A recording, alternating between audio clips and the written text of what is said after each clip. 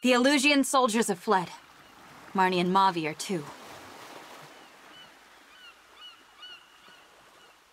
Now we can head to Firenze. Yes, right away. If those ships made landfall, then my people are in danger.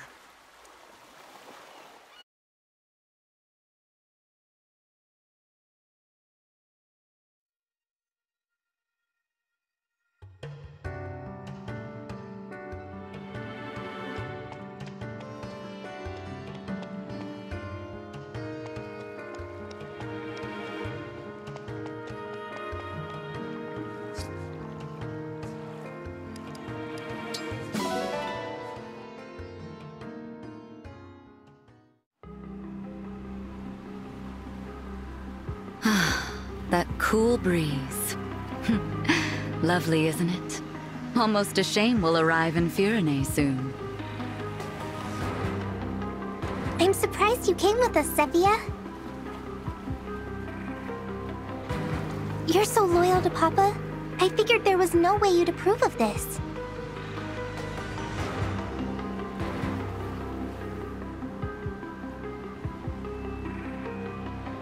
Oh? Well, your father is my master, but lately his orders have been...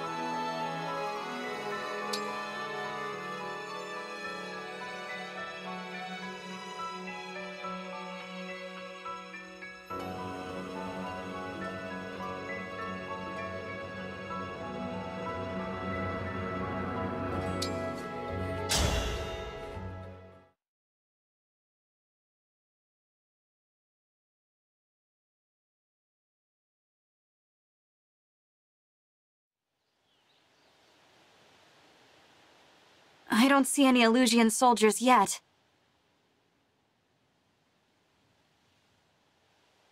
They're likely headed for the castle. We better go to Florra port. That's the port closest to Firenze Castle. You might remember it from your first time here. Right. My first time here. I was so taken in by those beautiful rolling hills. Oh no. What's wrong? Smoke. From the northeast. That's the direction of Florra port. Oh, they must have... No, no, no! Let's go.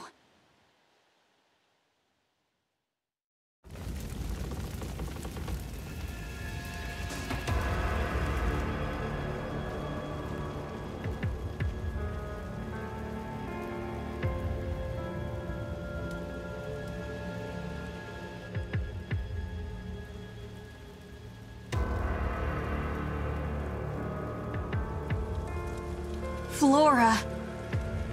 Why would they do this? These people aren't soldiers. Farmers live here. Families. Don't give in to despair, Alfred. For your kingdom's sake, we have to be strong. There are more Elusian warships off the coast. If any more make land, Firenze will crumble. We need to fend off the incoming vessels and then rescue as many villagers as we can.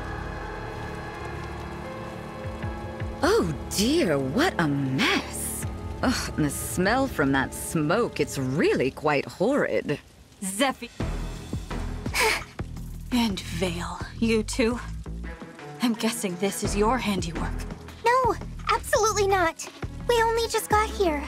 I heard you'd be coming to Firenze and I wanted to talk. Why do you think we're here? Because we saw Elusia's army coming. Your army. The one that's burning Florra to the ground. You're Sombron's daughter. How can you not know what his forces are doing? I'm not sure. Chris, did you order this attack? Is that how you knew where to go? Chris, tell me! Sure, I knew about the attack, but I'm not the one who gave the order.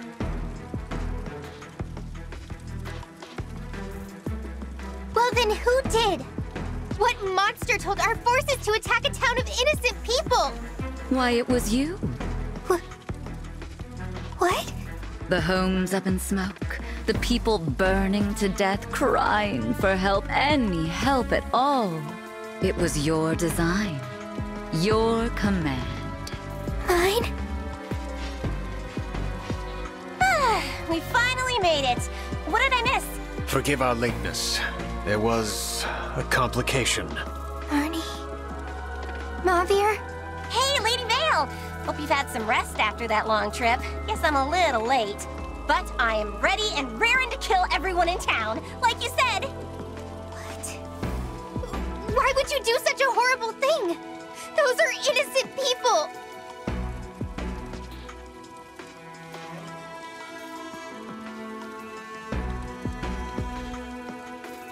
Innocent? It's not like you to care about that. Oh, I get it. You switched, huh? You're the boring one.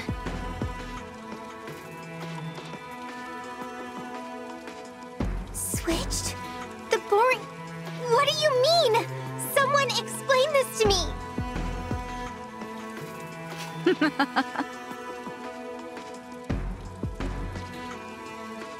All right, it was a chore dealing with you anyway. I'll tell you the truth. You should hear this as well, Divine One. The truth? You want to know why you're clueless? Why you can't remember ordering the attack? Because it was the other Lady Veyle's doing, along with every other move we've made. The other Veyle. Lord Sombron desired a fell child suitable to carry on his legacy. You disobeyed him, failed to use your fell dragon powers, wished for peace.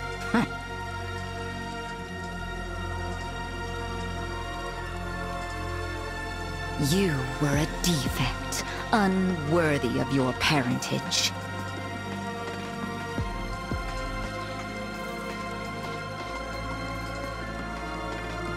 Thus, Lord Sombron gave me the power to make a few adjustments.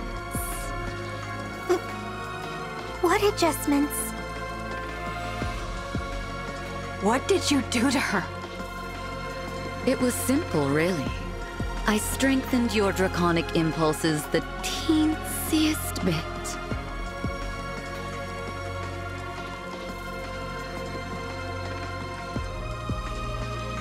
Then you thought nothing of killing humans. You embodied Lord Sombron's will. Killing Lumera, stealing the rings, unleashing the corrupted across Helios. All you're doing. That's why I kept waking up in places I didn't recognize. Yes. As your consciousness slept, the other was awake, carrying out her work. Think of it. You fighting the corrupted that you had created. But it gets better. The Fell Dragon's daughter and the Divine Dragon became friends. Hilarious, isn't it? And pathetic. No, I'm sorry. You're right. I've done horrible things. The person who killed my mother and stole our rings... It was Veyle, but not... There you have it, Lady Veyle. I'd say the misunderstanding has been resolved. Zephia, Riss, Marnie, Mavir, you weren't my friends.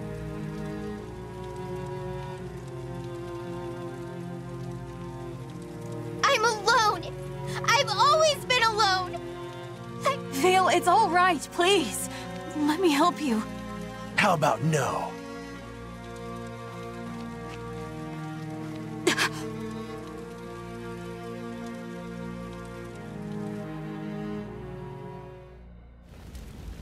From this point on, I no longer have any need of you. Sleep now. Go on. Drift off into a dream. No. Time to wake up, Lady Veyle. We do need you. I know how disappointed you would be if you were to miss the bloodshed. You're a liar! Nothing like that.